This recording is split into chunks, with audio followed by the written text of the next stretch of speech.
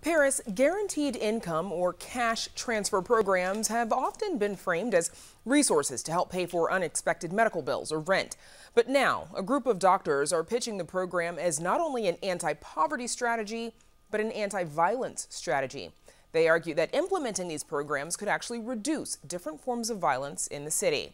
Here to explain their take are Dr. Tanya Zackerson, a professor of surgery and director of critical trauma research at UChicago Medicine, Dr. Eric Reinhardt, a resident physician at Northwestern University and an anthropologist and psychoanalyst at Harvard University, and Dr. Leah Hofer, a general surgery resident at UChicago Medicine. Doctors, thanks to you all for joining us.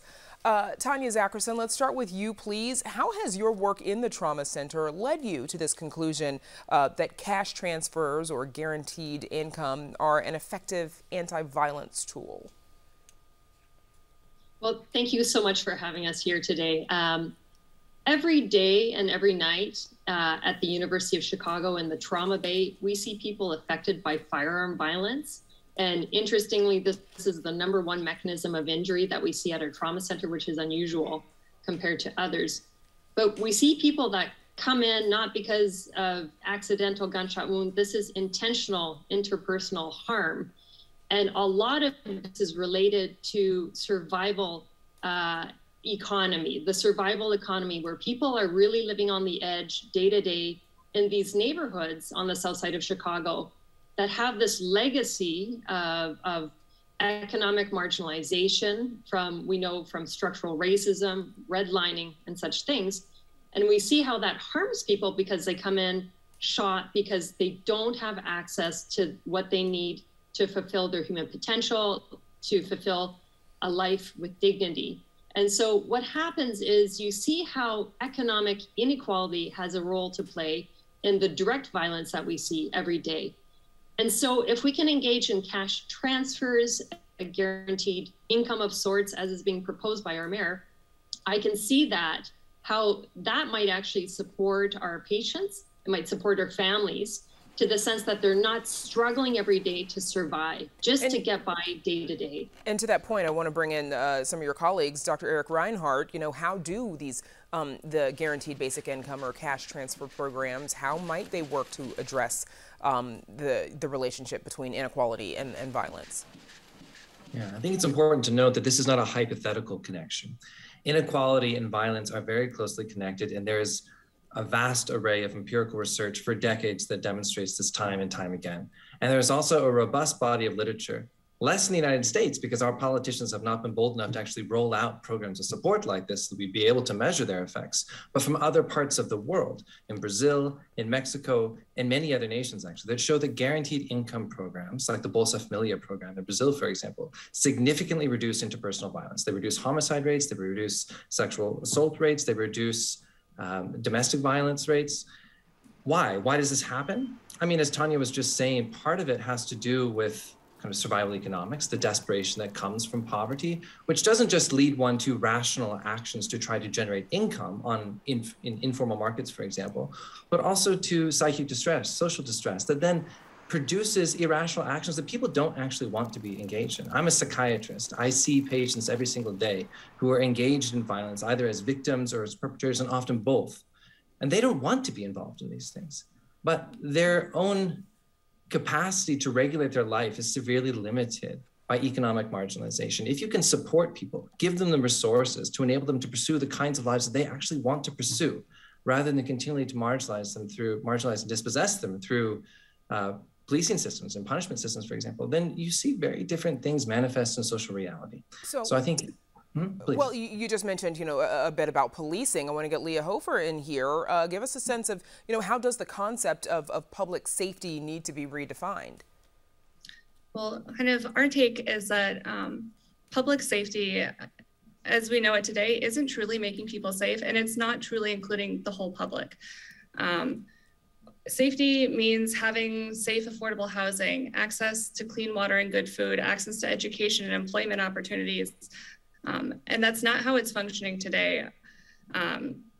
The policing system takes people out of their communities, incarcerates them for years, prevents them from developing wealth, from developing, economic capital, from putting back into their communities. And that's what we want to focus on, is that safety means building communities up over time in all communities throughout our city, throughout our nation, and around the world. Tanya Zackerson, what issues do you have with violence prevention initiatives that focus just on individual people versus larger structural issues? That is an excellent question. So while there are some violence intervention programs that might be helpful with individual issues, taking the stance that the individual is the one with the problem and I just need to tweak that person's problems and try to mitigate or reduce their or change their behavior, the way they view their situation. That's kind of like me going up to my trauma patient who's been shot and saying, let me give you some tools to help you cope with structural racism. That doesn't fly anymore. And we know that doesn't fly anymore. So I can give some resources for some jobs and supports. And don't get me wrong, that's helpful today and tonight for that patient and their family.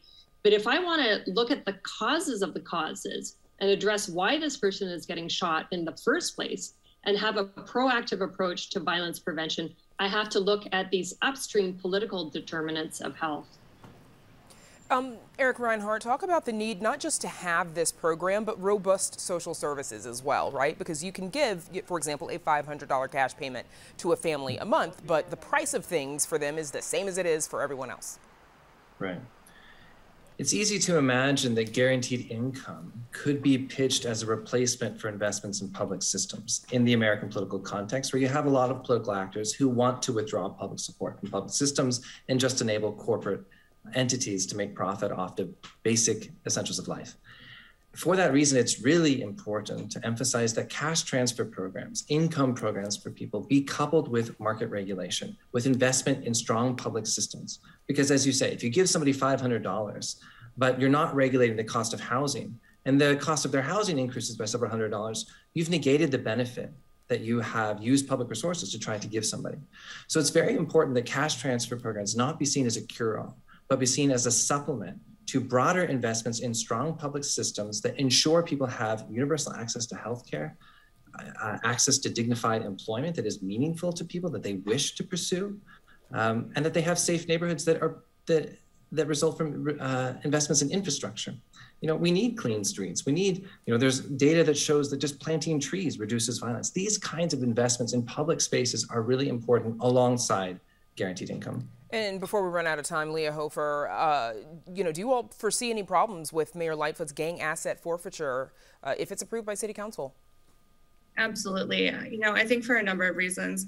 One is that this ordinance is built upon the premise that these gangs are massive organizations headed by some monolithic kingpin with all these resources to take away. And it's not clear that that's actually true. Anthropologists and sociologists would tell us that today's quote unquote gangs are just groups of young men in Chicago, working together, spending time together. And additionally, this ordinance, all it does is take away from these communities. Again, its only goal is to take resources away, to seize them. And like you're saying, we really need to be investing into these communities, investing in both individuals, but also the communities and infrastructure at large if we really want to make lasting change and actually make an impact on reducing violence. Okay, and of course, we know that Chicago is beginning to take applications for its program beginning in April, so we will continue to follow this program. For now, my thanks to Doctors Eric Reinhardt, Tanya Zackerson, and Leah Hofer. Thanks. Thank you. Thank you.